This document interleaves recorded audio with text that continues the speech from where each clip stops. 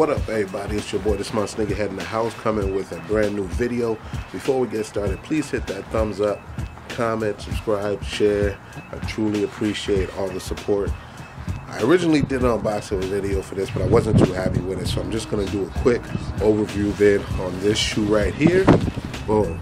The Diadora and baitme Notti Veneziane, which is a very, very sick shoe. So let's get right into it. Alright, now this shoe right here, as I mentioned, is the Diadora and baitme collab that came out about 3 weeks ago. This is easily one of my top 10 picks of 2016. It's bait, of course. Diadora's everything's made in Italy. My first pair ever of this shoe, and this shoe is supposed to illustrate it and symbolize all the different things and culture in Italy, from the nightlife to the shops, to the museums, to you know, obviously vineyards. All of that's supposed to be represented in this. It is crafted beautifully. You have snake skin, you have cow leather, you have suede. I mean, it's just a perfectly executed shoe. On the inside, you see the baitme collab and also saying where it was made in Italy. Beautifully constructed shoe. Just love the contrast, the suede here. Everything about this shoe is just A1. It did come with 3 other sets of laces. It came with a purple set of leather rope laces.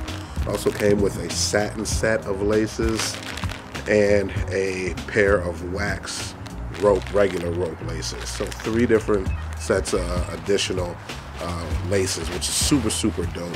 Constructed so well, perfectly. And take a look at that outsole. Truly represents Italy in this shoe. The price point was a little high, but come on, the quality on this is second to none. Only downside to this shoe is that it didn't include much else. I was hoping there may have been a dust bag, maybe some nice shoe trees to go in here, considering the price point. But other than that, this shoe is beautifully done. You got the Diadora pull tab there. You got the nice button made in Italy right there. And then the baitme logo. So it's just absolutely flawless, and I absolutely love this shoe. Leather insole. You can't ask for anything more.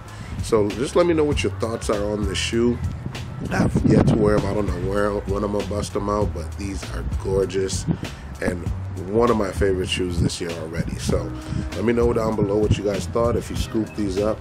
That's it, folks. I appreciate all the support, and with that being said, it's your boy, TheSmartSneakerhead, and a brother is out. Peace.